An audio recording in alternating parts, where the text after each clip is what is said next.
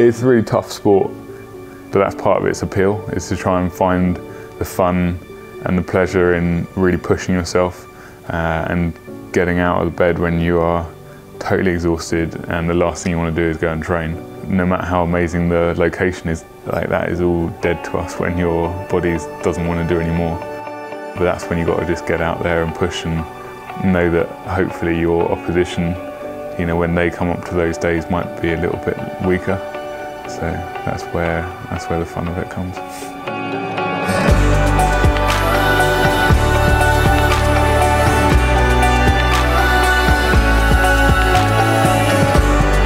As soon as you're in rowing and having awareness of the sport, the Olympics, you know, is at the very top. Like, you need to make it real and break it down to say it's just another race. Because when you go onto the start line, you don't want to be overawed by it. You know, it is just a piece of water. It's my boat, my crewmates, my blade. So I race it kind of knowing how good my crew is and not trying to be fazed by that. I'd watched Olympic medal ceremonies since I was a kid, and you have all the trappings of an Olympic medal ceremony because it is one, but it's weird that you're there and all your mates are next to you. Sort of the bubble pops as soon as you've done your job and you recognise that, you know, you're at the Olympics, so that's quite cool.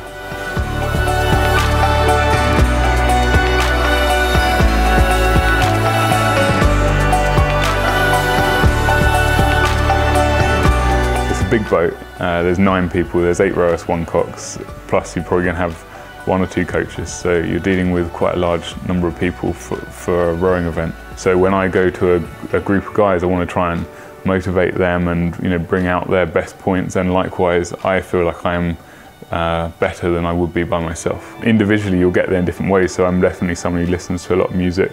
I'm quite internal.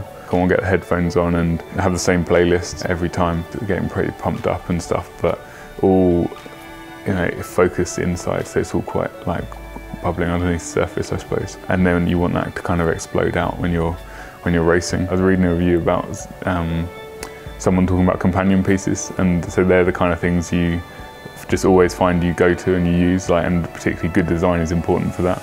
And I think the Muro for me is the one that I use every day, and it can come with me on training camps as well, so it just sticks in the bag really easy, and like, it doesn't take a lot of space, but it has good performance, but also kind of in your hotel room and stuff like that. So that's the one I sort of rely on the most. In London, it was a really tight race. We were always playing second fiddle to the German 8. They were really dominant that whole Olympiad actually, so we were committed that even if it cost us the whole race and we came last, we were going to 100% go for the gold. We were, you know, less than a second, probably tenths of seconds away from not even getting onto the podium. So that was really quite kind of crushing, to be honest. Like, we were going for that gold, and we're probably the most unhappy podium pictures you'll ever see. And then 4 years later, it was a totally different story.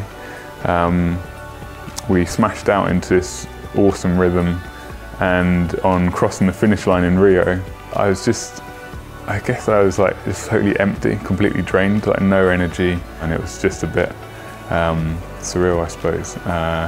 And you just sort of took it in rather than actively celebrate.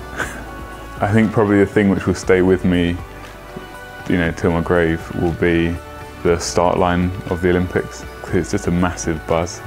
You know that there's 15 years of work, there's 8 years of national team, which is, you know, the toughest possible training you can do.